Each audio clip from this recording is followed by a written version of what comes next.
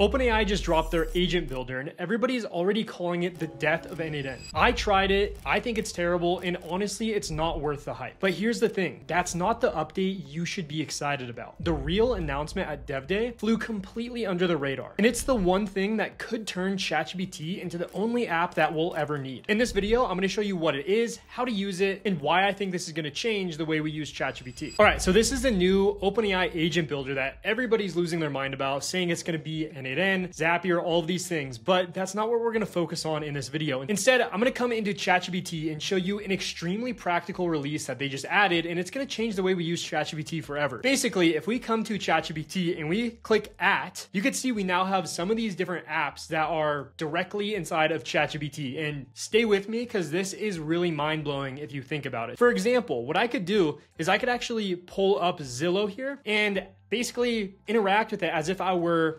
interacting with ChatGPT, and I could just basically say, help me find a house. So let's say, help me find a house to buy in Bend, Oregon for under, let's say $750,000. So what it's gonna do is it's gonna think through how to answer this, just like ChatGPT usually would, but bear with me because you could see now it's actually connecting to the app, and this is where it gets really impactful. All right, so next up, what we could see is ChatGPT is actually pulling up Zillow directly in our app. And this right here is something that we have not seen before. So you could see, instead of me having to go to Zillow and actually doing this myself, I could directly inside of ChatGPT begin looking at some of these houses, and it will pull this up. You can see it expanded this window. I could even request a tour here. It shows everything that I would usually see inside of Zillow, but it's directly inside of ChatGPT. I don't even have to leave the app to use this. Then I could even ask some follow-up questions and say, actually look at ones above 1 million on the west side. Then what it's going to do, it's actually going to find those listings that I'm looking for directly in our Zillow app.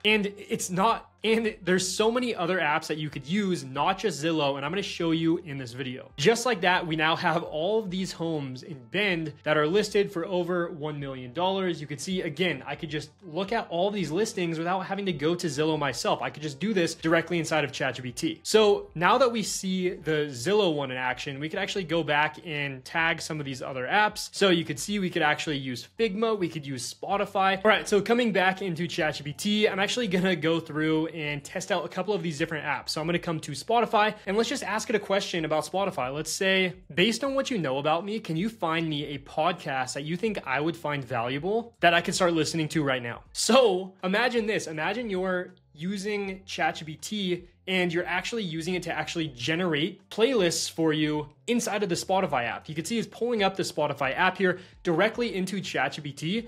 And look at this, it found the top podcasts that I would find interesting.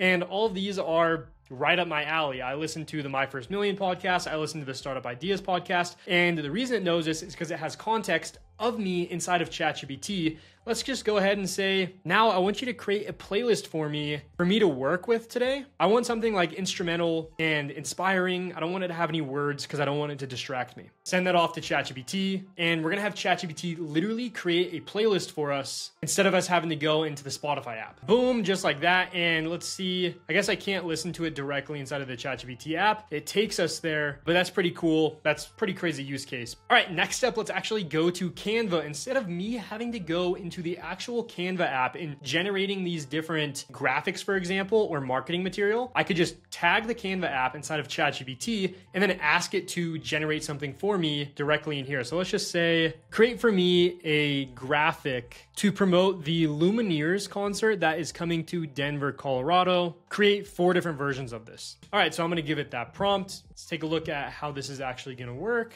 All right, and just like that, about 2 minutes later, it actually created these graphics for me. Let me take a look at these. What I could actually do is I could click on these to see what they look like. I could even then ask it to make some changes here. The Lumineers live, night at Red Rocks. I never even said that was at Red Rocks. That's crazy. It was able to figure that out. What I could do is I could actually open this in Canva. So if I click on open, it will open up this exact same graphic that it made inside of ChatGPT, and I can now begin making edits to this. All right, let's show one more use case here. And I'm actually gonna pull up the Expedia app. So again, all we need to do is click on at, and then select the app that we're wanting to use in ChatGPT. And my prompt is, help me find a flight from Denver to Redmond this Friday. Find the cheapest flight, please. I'm just gonna literally click send. It's gonna begin pulling up the Expedia app. And guys, I'm extremely impressed with how seamless this process is and how quickly it actually goes ahead and does this. Boom, just like that. That literally took like 10 seconds. You could see I now have all these options for the different flights for me to actually book. It has this cool widget for Expedia here. I could just click on this. It'll take me to Expedia and then I'll be able to book this. Guys, there we have it. That is the new ChatGPT Apps feature. And I genuinely do think this is gonna change the game with how we use AI. This is OpenAI's way of trying to get us to stay inside of ChatGPT and make it the app for everything for us to use instead of having to go across the internet and use all these different apps and all of these different things. It might not be incredible right this second, but I could only imagine how powerful this is gonna be in the next coming months and coming years. If you guys made it to the end of this video, I wanna ask you if you could please subscribe to this YouTube channel. I cover all things AI for non-techies. I try to cut through the AI noise. So even if you're not technical, you could actually learn how to stay up to date in this quick moving world of AI. So if you got some value, leave a like, let me know what you think in the comments, subscribe to the channel. With that being said, guys, I appreciate you so much and I'll see you in the next video.